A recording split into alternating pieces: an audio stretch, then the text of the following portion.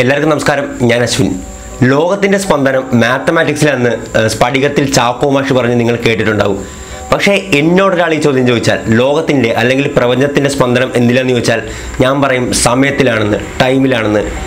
ആ കാര്യമാണ് ഈ വീഡിയോയിൽ ഞാൻ നിങ്ങൾക്ക് പറഞ്ഞു തരാൻ ശ്രമിക്കുന്നത്. ഇതിച്ചിരി മനസ്സിലാക്കാൻ പാടുള്ള കാര്യമാണ്. ഞാൻ വളരെ എളുപ്പത്തിൽ നിങ്ങൾക്ക് മനസ്സിലാവുന്ന തരത്തിൽ പറഞ്ഞു തരാനുള്ളൊരു ശ്രമമാണ് ഈ വീഡിയോ.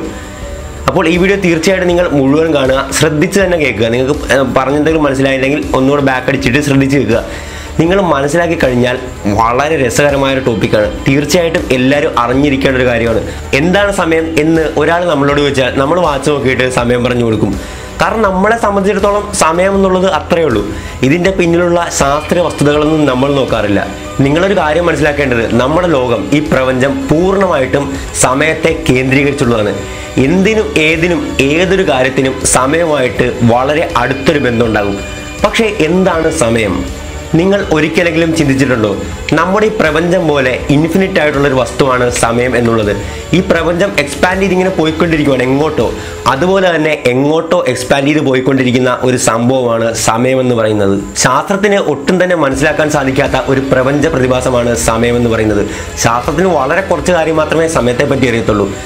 ഇപ്പോൾ ഈ സമയവും സ്പേസുമായിട്ട് ബന്ധപ്പെട്ടതാണ്. ഈ സ്പേസ് ആകട്ടെ നമ്മളിപ്പോൾ ജീവിക്കുന്ന 3 ഡയമെൻഷണൽ വേൾഡും അതോടൊപ്പം തന്നെ പുറത്ത് ഉണ്ടെന്ന് കരുതപ്പെടുന്ന 4 ഡയമെൻഷൻ, 5 ഡയമെൻഷൻ തുടങ്ങിയ ഹയർ ഡയമെൻഷൻസുമായിട്ട് ബന്ധപ്പെട്ടതാണ്. ഒന്നും മനസ്സിലാകുന്നില്ല അല്ലേ? ഞാൻ കൃത്യമായിട്ട് പറഞ്ഞുതരാം.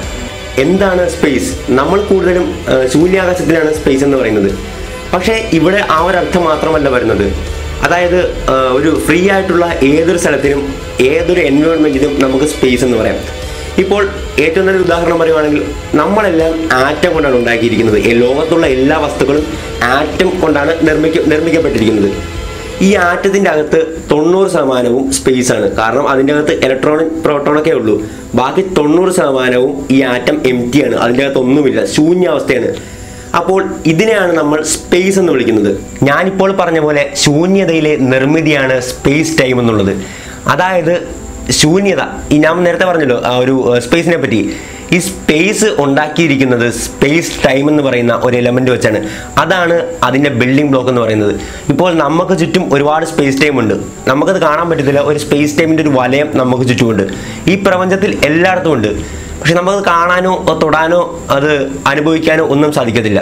അതായത് നമുക്ക് ചുറ്റുമുള്ള സ്പേസും ടൈമും ഒരുപാട് ഇന്റർ കണക്റ്റഡ് ആണ്. അവർ രണ്ടും തമ്മിൽ ബന്ധപ്പെട്ടാണ് കിടക്കുന്നത്. ഈ പ്രപഞ്ചം ഉണ്ടായ കാലം മുതൽ സമയമുണ്ട്. പ്രപഞ്ചം അവസാനിക്കുന്നത് വരെ സമയമുണ്ടാകും.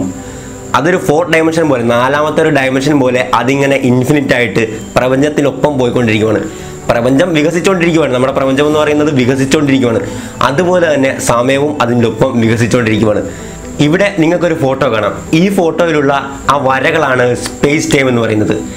ഈ സ്പേസ് ടൈം എന്ന് പറയുന്നത് വളരെ ഫ്ലെക്സിബിൾ ആയിട്ടുള്ളൊരു സാധനമാണ്. അതിനെങ്ങനെ വേണമെങ്കിലും ബെൻഡ് ചെയ്യാൻ പറ്റും. ഇനി ഞാൻ പറയാൻ പോകുന്ന കാര്യങ്ങൾ ഒന്ന് ശ്രദ്ധിച്ച് കേൾക്കുക. ഇത് ആൽബർട്ട് ഐൻസ്റ്റീൻ്റെ തിയറി ഓഫ് റിലേറ്റിവിറ്റി പറഞ്ഞിട്ടുള്ള കാര്യങ്ങളാണ്. അതായത് ആപേക്ഷികത സിദ്ധാന്തത്തിൽ പറഞ്ഞിട്ടുള്ള കാര്യങ്ങളാണ്. നിങ്ങൾ ഒന്ന് ചെറുതായിട്ടൊന്ന് ശ്രദ്ധിച്ചാലേ മനസ്സിലാകത്തുള്ളൂ. അതായത് ഈ സ്പേസ് ടൈമിൽ ഒരു ഭാരമുള്ള വസ്തു നമ്മൾ കൊണ്ടുവയ്ക്കുവാണ്. ഈ ഭാരമുള്ള വസ്തു കൊണ്ടുവച്ച് കഴിഞ്ഞാൽ സ്പേസ് ടൈം ഈ വസ്തുവിനെ പൊതിയും. ഈ ഫോട്ടോയിൽ നിങ്ങൾക്ക് കാണാൻ സാധിക്കും. അതായത് ഭൂമിയുടെ അടിയിൽ ചെറിയൊരു കുനിപ്പ് കാണാൻ പറ്റും ആ വെള്ള വരകൾക്ക്. ഇങ്ങനെയാണ് ഭാരമുള്ളൊരു വസ്തു ഈ സ്പേസ് ടൈമിൽ കൊണ്ടുവയ്ക്കുമ്പോൾ സംഭവിക്കുന്നത്. ഇനി ഈ ഒരു ഡിപ്രഷൻ, ഈ ഒരു കുനിപ്പ് എന്താണെന്നല്ലേ? അതാണ് ഗ്രാവിറ്റി എന്ന് പറയുന്നത്, നമ്മുടെ ഗുരുത്വാകർഷണം.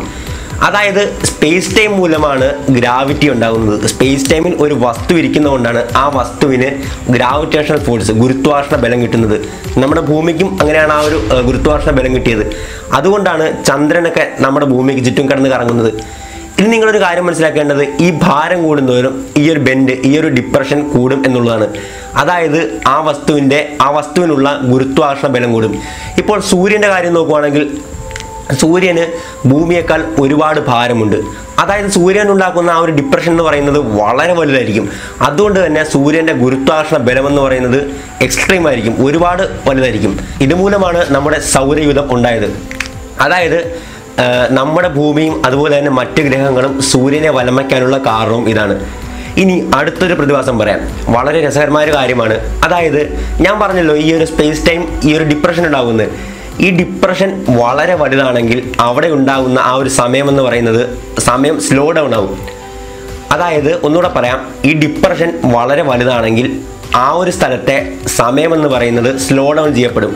സമയം പതുക്കെ ആയിരിക്കും പോകുന്നത്. അതായത് ഇപ്പോൾ സൂര്യനേക്കാൾ ഒരുപാട് ഇരട്ടി ഭാരമുള്ളൊരു നക്ഷത്രം കരുതുക. ആ നക്ഷത്രം ഉണ്ടാകുന്ന സ്പേസ് ടൈം എന്ന് പറയുന്നത്, സ്പേസ് ടൈമിലെ ഡിപ്രഷൻ എന്ന് പറയുന്നത് സ്വാഭാവികമായിട്ടും വളരെ അധികമായിരിക്കും. അതുകൊണ്ട് തന്നെ ആ നക്ഷത്രത്തിലെ സമയം എന്ന് പറയുന്നത് നമ്മുടെ ഭൂമിയെ അപേക്ഷിച്ച് പതുക്കെയായിരിക്കും നീങ്ങുന്നത്. നമ്മളിപ്പോൾ ഒബ്സർവ് ചെയ്യാൻ പറ്റുമെങ്കിൽ, നമുക്ക് ആക്ച്വലി അങ്ങനെ ഒബ്സർവ് ചെയ്യാൻ പറ്റുന്നില്ല, എന്നാലും നമ്മൾ ജസ്റ്റ് ഒരു ഉദാഹരണം പറയുകയാണ്. നമ്മളിവിടെ ഇരുന്ന് ആ ഗ്രഹം നോക്കുകയാണ്, ആ ഒരു നക്ഷത്രം നിരീക്ഷിക്കുകയാണ് എങ്കിൽ അവിടെയുള്ള വസ്തുക്കളൊക്കെ പതുക്കെ ചലിക്കുന്നതായിട്ടായിരിക്കും നമുക്ക് അനുഭവപ്പെടുന്നത്. ഈ ഒരു പ്രതിഭാസത്തെ ഗ്രാവിറ്റേഷണൽ ടൈം ഡൈലേഷൻ എന്നാണ് പറയുന്നത്.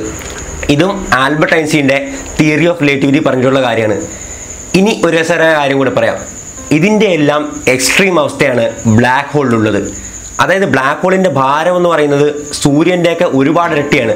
ഒരു 10,000 സൂര്യനെയൊക്കെ ചേർത്ത് വെച്ചൊരു മാസാണ്, വെയിറ്റാണ് ബ്ലാക്ക് ഹോളിലുള്ളത്.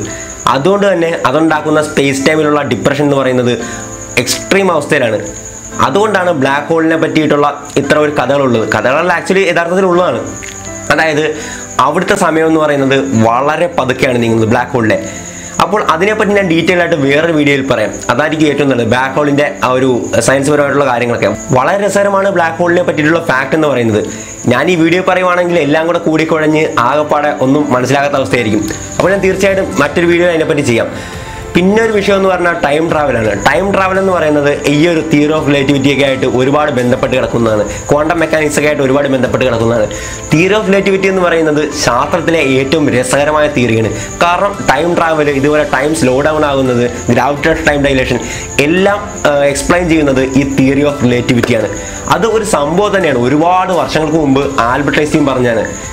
ഇന്നാണ് അതൊക്കെ പ്രൂവ് ചെയ്ത് കണ്ടുപിടിച്ചുകൊണ്ടിരിക്കുന്നത്. ഇന്ന് നമ്മൾ ബ്ലാക്ക് ഹോളിൻ്റെ പടം വരെ എടുത്തു. ശാസ്ത്രം അത്ര തന്നെ വളർന്നു നിൽക്കുന്നു. അപ്പോൾ മറ്റൊരു വീഡിയോയിൽ മറ്റൊരു വിഷയം നമുക്ക് വീണ്ടും കാണാം. It's me Ashwin Menon signing out.